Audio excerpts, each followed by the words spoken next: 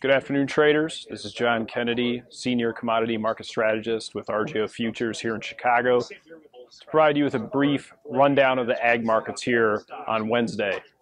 Turning first, we had some of the reports come out yesterday. They were supposed to be normally reported on Monday with the President's Day holiday. We had export inspections for soybeans that continue to be strong within the expectation range of the analysts here on LaSalle Street. Soybeans came in at 49.1 million bushels. Corn came in also within expectations, but on the low end, and it missed the needed levels at about 28.5 million bushels. And wheat was basically in the middle of expectations, right in at about 14.8 million bushels.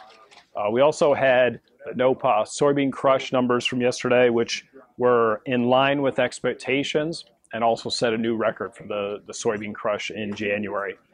Couple points of note that the soybean oil stocks were up more than expected, but the yield on that soybean oil remains at historical lows.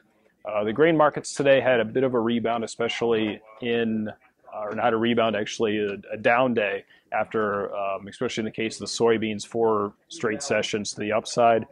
Corn finished for the May contracts, finished at $3.91 3/4, down 6 cents.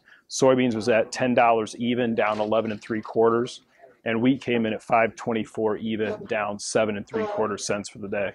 A couple of things to keep in mind: there's going to be some risk on the bullish sentiment in this market that the USDA tomorrow won't cut corn acres as much as some of the traders are anticipating, and also on Friday there's potential for some of the soy carryover numbers to be larger than some of the traders on the street are expecting as well.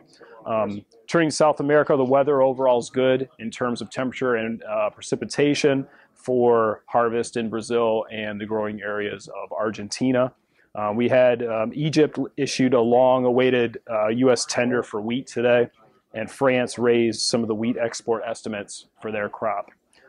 Keep in mind, tomorrow and Friday is the USDA Ag Outlook Conference, so there'll probably be some analysis coming from RJ O'Brien in that regard, which will be available to you traders.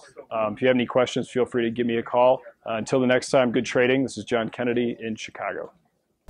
Futures and options on futures may involve substantial risk and may not be suitable for all investors.